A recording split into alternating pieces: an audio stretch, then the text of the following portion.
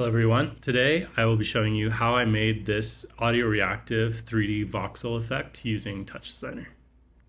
Before we get started, a few things.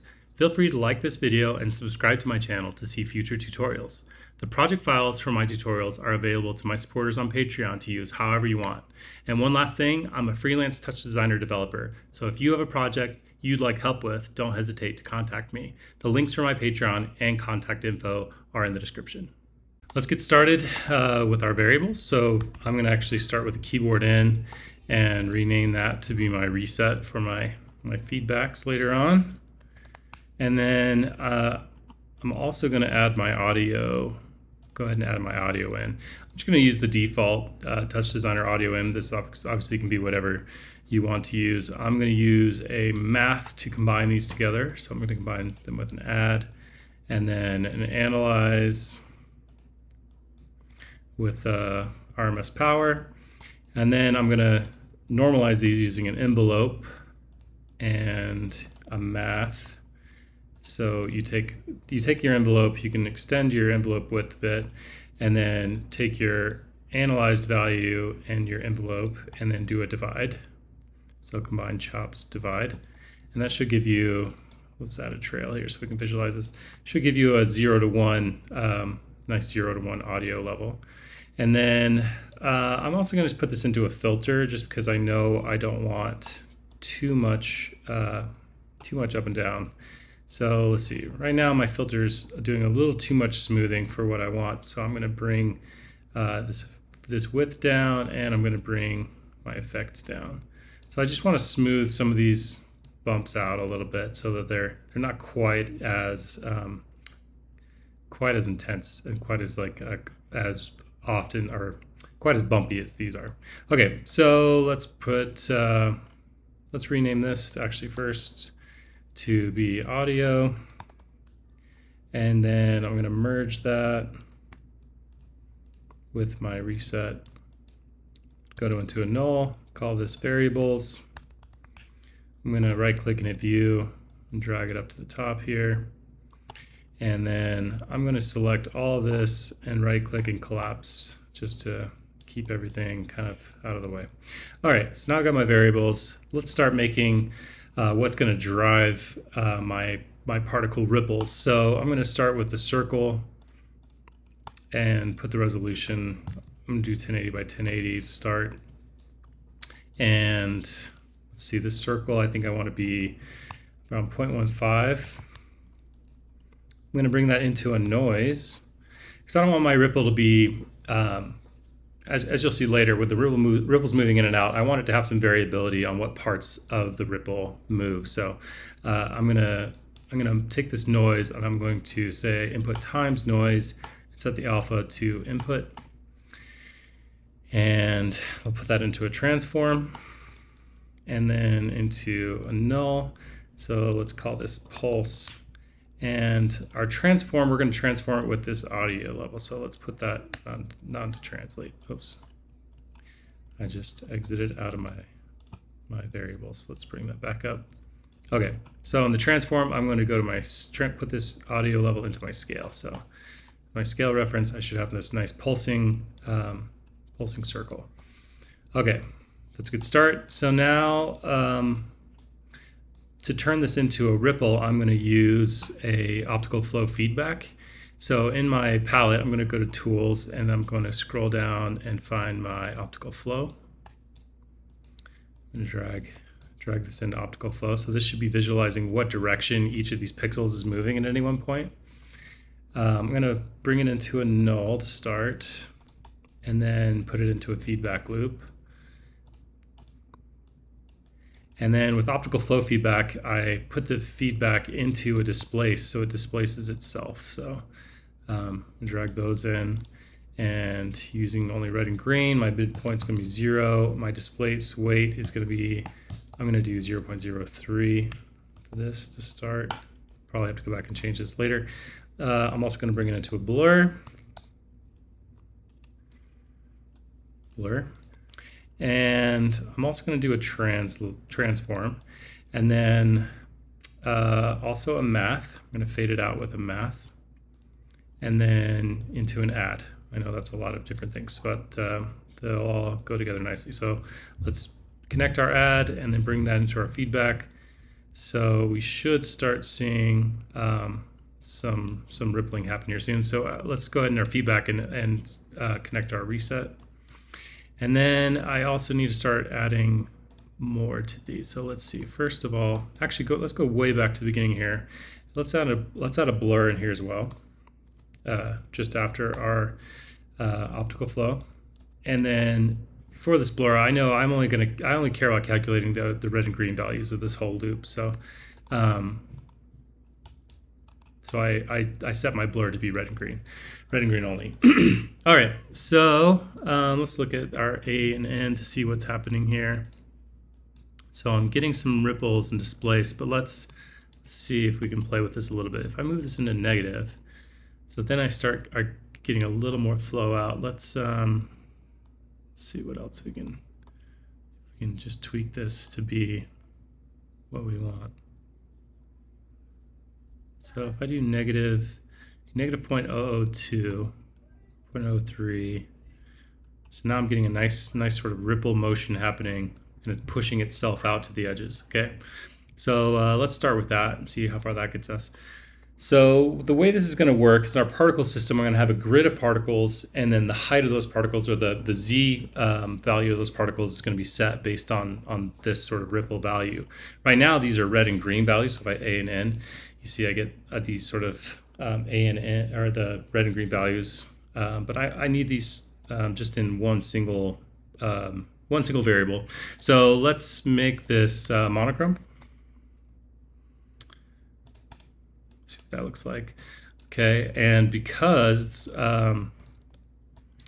we have positive and negative values before the monochrome, let's put in a limit, and let's say make these positive only. So now I get a nice spread values that are all around with just my height values. This is what my height value for my z depth is going to be. Okay. This is RG still, so let's change this just to be a 32-bit mono for now. All right, and this is going to be my main driver for the height. So let's start making our particle grid. So I know that I don't want my particle grid to be 1080 by 1080. I want it. I don't want to make 1,000,000 particles right now. But let's knock that down with a resolution, and in the common, let's go half resolution. And yeah, okay, and then I'm going to have, that's going to be, my blue value is going to be straight up whatever that is. Then my red and green values I want to be just the grid values. So I'm going to create a grid using a GLSL, and this should be really simple. All I do for this is I copy this vuv.st into this line here. So vuv.st, comma 0 for the blue. So this is saying a vec4, so a vector with 4 variables, with the red and green being from this st value, the blue being 0, the alpha being 1. And right now this is just a 32-bit mono, so that's why it's only grayscale. But if I change this to a 32 RG, I get my nice UV grid here with size based on what my input is. So that is what I want. So let's combine these together with the reorder. So my red and green values are from input 1, my blue values are from input 2, and I want that to be from actually the red channel in here. And I need to change this now to be 32-bit RGBA. And I also, I want my particles to not just be in a square shape. I'm going to use a circle shape. So let's also create out of this a circle. Circle.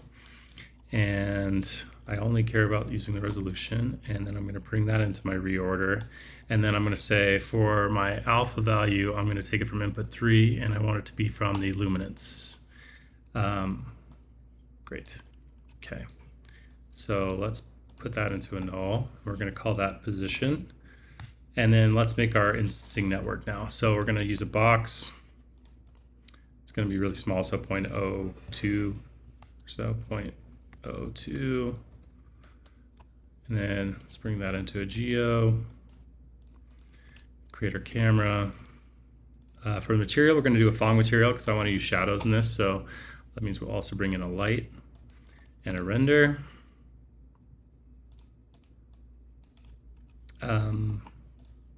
Let's make our render size, let's do 1280 by 1280 for now. And okay, let's make sure I drag my material on, and then let's start making our instancing. So in the geo, I'm going to turn on instancing, drag my position in, RGB, and then alpha is where my active is going to be. So that's going to make my circles. It's going to crop out those edge pixels.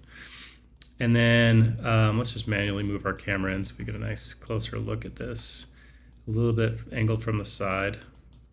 It's for our render, drag and output, and we'll hit right-click view so we have a preview that we can check out as we're changing things going forward. All right. So first of all, these are popping up pretty high. That's because my blue value, I have some kind of sharp high point or high pixel values coming out of this. So from this mono, I'm just going to add in a blur here. And this should help me knock down what the maximum amount of those pixels is going to be. So yeah, cool. All right. Okay, what's next? Let's see. Let's go ahead and out of my resolution, I also want to add a color to these. So let's just do kind of a random color from the noise. So let's do a noise, turn off monochrome. Let's turn up the period to like 22. Make sure it's 32-bit RGBA. I only care about the noise, and yeah, let's start with that. Let's change the seed just to get something different. Let's go with that. Let's put it in null, call it color, and then add this to our instancing second tab. Okay. Let's zoom in a little bit more on what we're doing here. All right, it's already looking a little interesting. Let's go ahead and go look at our light. So I'm going to make this a pretty dramatic angle on the light, so that way I can see the depth I'm getting. So I'm going to add a shadow, so a soft shadow from the top, and then just going to do some sort of fill light on the side. Maybe let's see what that looks like.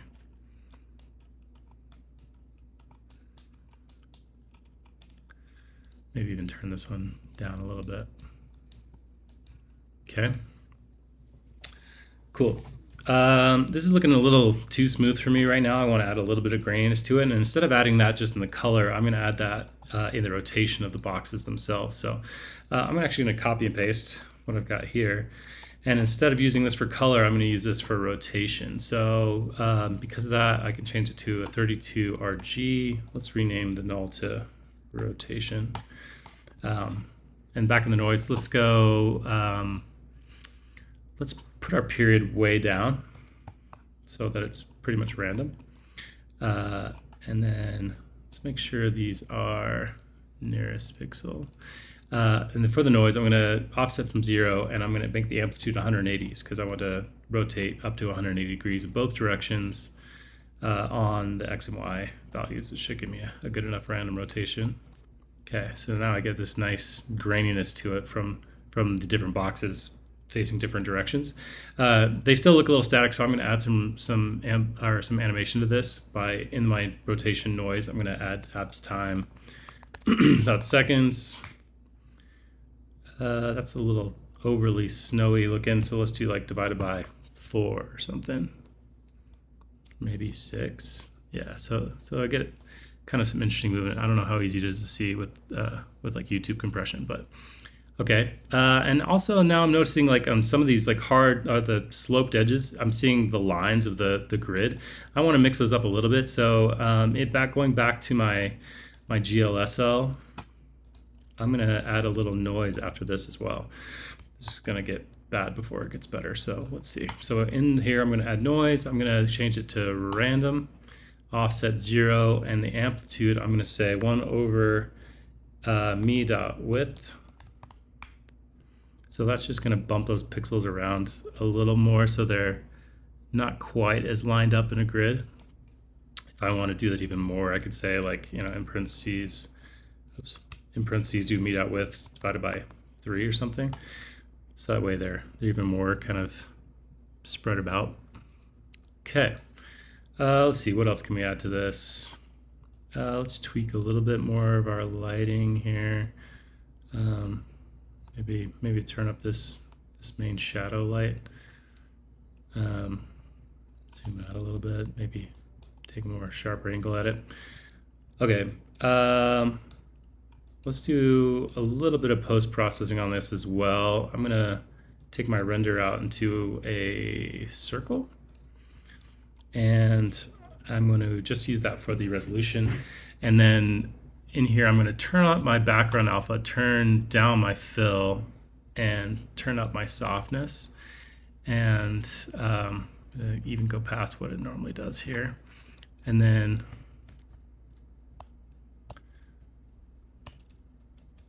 I'm going to use this as sort of a vignette. Okay, let's bring back actually our value, and we can bring down our background. Okay, let's bring that in. It's maybe a little more extreme than I want. Let's instead of using this for a vignette, let's use this for a luma blur.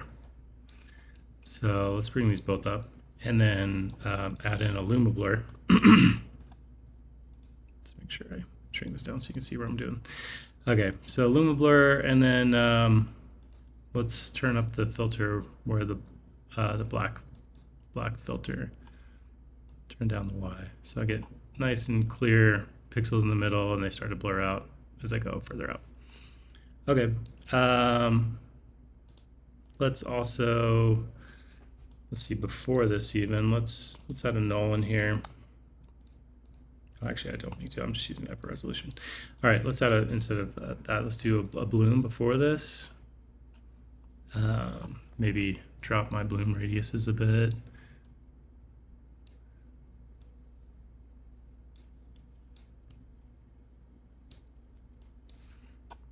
And let's see, keep tweaking a little bit on this. Let's see if we can get a little brighter set of colors here as well.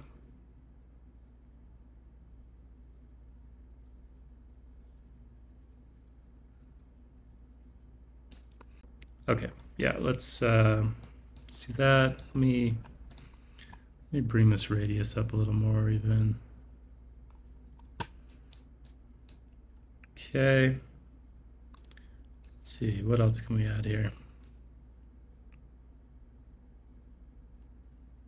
Like where this is going. Let's see if we can get a more intense shadow maybe cast on here. Yeah.